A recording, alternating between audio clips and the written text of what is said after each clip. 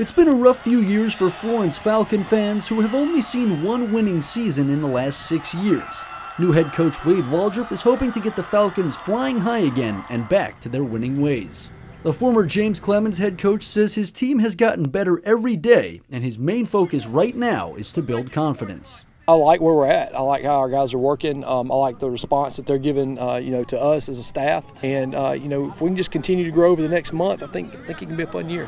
With a new coach comes a new program identity, something players are definitely noticing. It's a new sense of accountability. Coach Waldrop's been great for our program and the current state that we're at and where we're trying to get.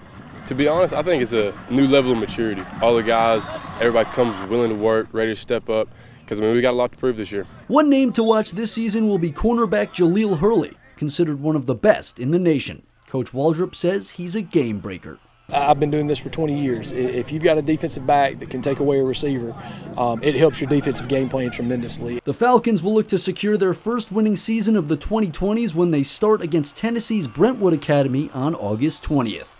In Florence, Max Cohan, WAAY 31 Sports. WAAY 31's got you covered leading up to the start of the high school football season. In tomorrow's edition of 31 Teams in 31 Days, we head out to DeKalb County, where the Sylvania Rams are looking for a fresh start under a new head coach.